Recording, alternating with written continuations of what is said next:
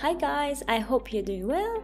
In today's video I'm going to show you a new tool that Illustrator introduced a couple of months ago and that you may not have realized yet that it exists, or you may already know it because you have accidentally activated and now you don't know how to restore the view of your canvas.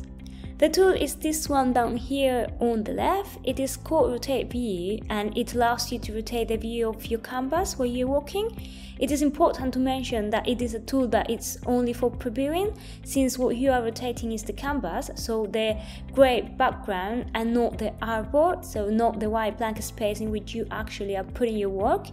So when you export your work, it will be exported on its original view. The tool can be activated by clicking on its tool icon in the toolbar, or you can also use the keyboard shortcut, which is Shift+H.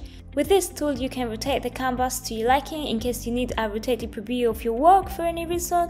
It is quite useful, especially for packaging and editorial stuff that you are not designing in InDesign for some reason, because you can actually rotate and preview if you have different directions of text and drawing or whatever.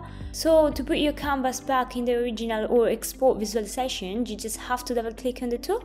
As you can see, it is a very easy tool to use, and you may not even use it a lot because it's, as I said before, quite specific. But what can happen as well is that you can activate it by mistake without realizing it, and it can actually be so annoying if you don't know how to restore the preview. So I hope this video has helped you or discover something new. Subscribe to the channel for more videos about Adobe programs and have a lovely day!